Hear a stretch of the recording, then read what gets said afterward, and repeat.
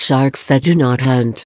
Certainly, one of the things that the crew of the research vessel AFB-14 wondered when in Hawaiian waters discovered for the first time a megamyth shark was, what such a big animal would eat?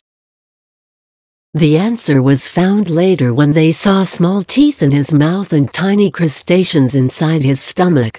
Subsequently, this species was scientifically described and named and became part of the small group of sharks that do not hunt.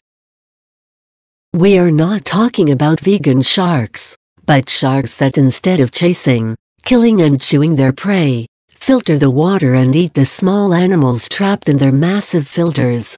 The whale shark, the basking shark, and the megamyth shark are the shark species known as filter feeders, although maybe the whale shark is the one that sounds more familiar to you.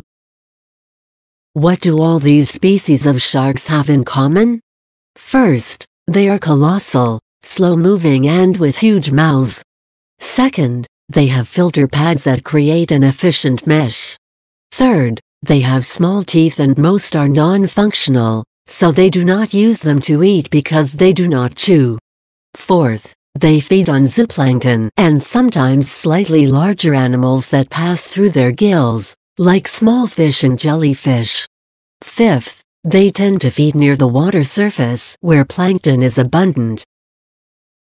The whale shark is the largest fish on Earth.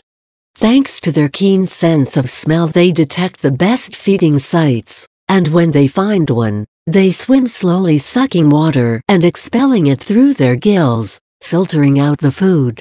They can also open their mouth and use it as a basket while swimming up. The basking shark has a similar feeding approach.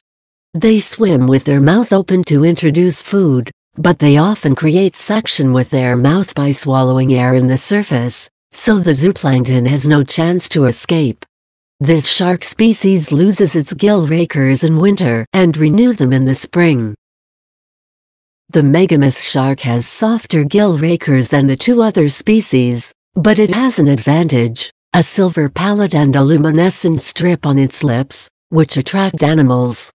Although it is not a predator, its open mouth is impressive as it can reach 1.5 meters wide. These shark species play an ecological role, as they help to keep the water clean by eating some waste that otherwise would accumulate in the ocean surface. Good for them. Follow us in the social networks: Twitter, Facebook, YouTube,